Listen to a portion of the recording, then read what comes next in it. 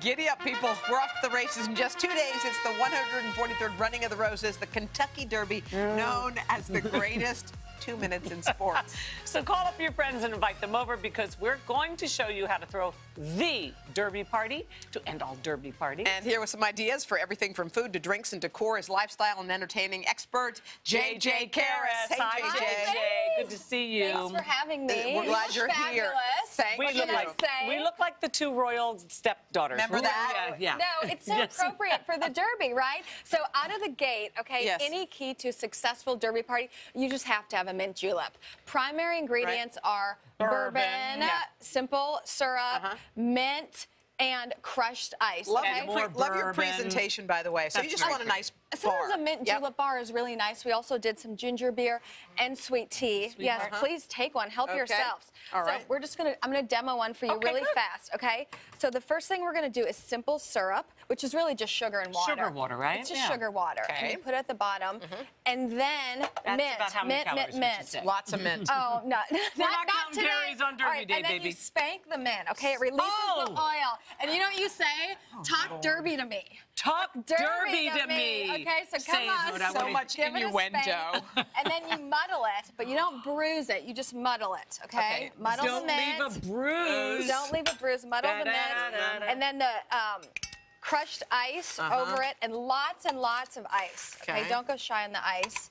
And then you pour the bourbon over that. More bourbon? More bourbon. Sorry, that was simple syrup. That was simple syrup. All right, bourbon. Top it off with mint. Okay. It's healthy because there's mint. Okay. And I like a little straw so you can get down there. Get in and there. Really Get in there. smell Where's the your mint. soda? It's right here. I finished it. Okay.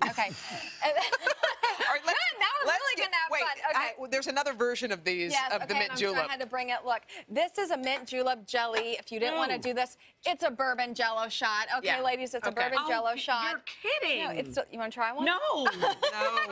because we're not in high school at a frat party. Okay, and then of course we have our adorable. After the show. And I'm just kidding. And then we have our adorable horse plates, and these are from World Market, so appropriate for the day. Cute. Okay, I'm going to take you back to 1926 to Louisville. To Louisville. This is a classic traditional. I'm sorry.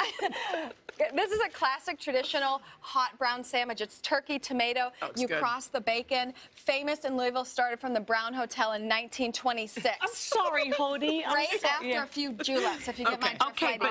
All right. And then, of course, our tea sandwiches, our finger sandwiches, simply wrapped with a cucumber. For a contrast, I did pumpernickel and white bread. And then the Kentucky Bourbon Meatballs. These are good. Thank you. Aren't those delicious? So you can just throw a little bourbon in your sauce with your ketchup and brown sugar. Some desserts. This is beautiful, by the way. So the Kentucky Derby is the run of the roses. Red Freedom roses are the official flower of the roses and a must at any Derby party. Is that because they grow there in Kentucky so beautifully?